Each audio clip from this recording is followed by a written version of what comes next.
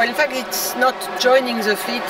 We are mixing the fleet, extending aircraft. Give you an example. Remember, we had 2 cargo aircraft, and we are waiting for the certification of EASA. After a modification, one will start flying after the ANAC certification, in fact, next week. And the other one we are transferring back in packs and will fly next summer in our fleet. So meaning that's for the wide body. And on the others, we are in fact working on a contract, so extending aircraft that should be taken out of the fleet. So, but it's an increase for what was planned. Okay.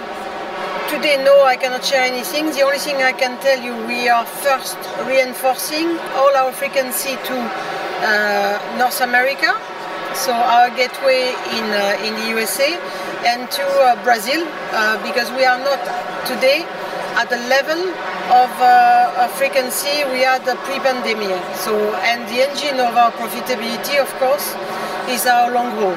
So we want first to restore all this frequency. We are still fine-tuning our network, but today we don't have any routes to announce. So it's more about, we just started the budget. We have been publishing already for next year. We are still studying some opportunities, but nothing is finalized.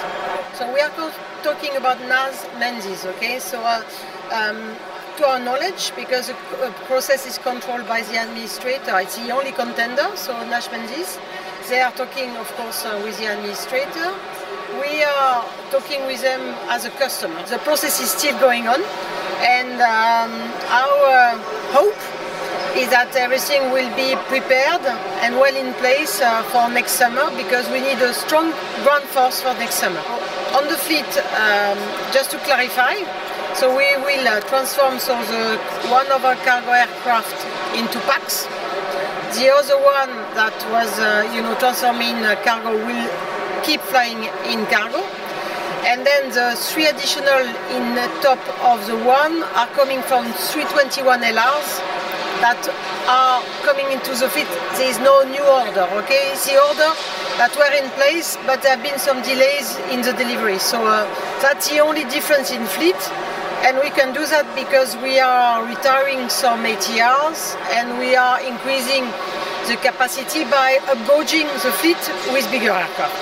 I think that on a general basis, this year we extended some of them, so we really need all our capacity. So for me it's more just trying to increase, because next year we need an increase of capacity.